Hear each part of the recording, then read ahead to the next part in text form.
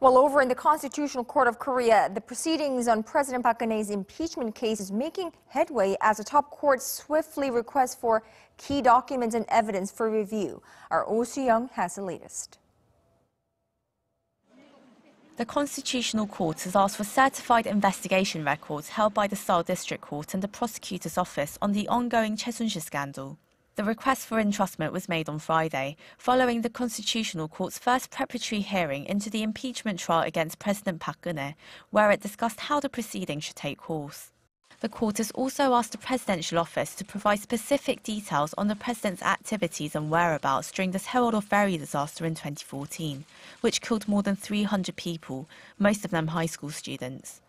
The president's unaccounted absence of 7 hours during the ferry sinking is one of the main grounds raised for her impeachment. So far, the Constitutional Court has accepted for review all 52 pieces of evidence submitted on Thursday by the National Assembly and the Presidential Office of Choi. Also, 3 witnesses have been selected to testify at the impeachment trial: the woman at the center of the scandal, Choi Soon-sil, and former presidential secretaries An Jong-bum and Chung Ho-sung.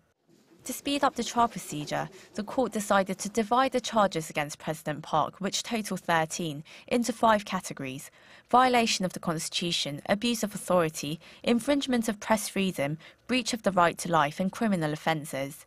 Experts say the move will likely accelerate the trial procedure.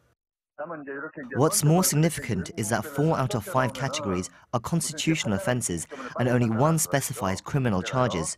While the criminal charges require specific details in regards to when, where and in what form an offence was carried out, not to mention they could be tied to special investigations or district court rulings, constitutional charges can be handled independently by the Constitutional Court.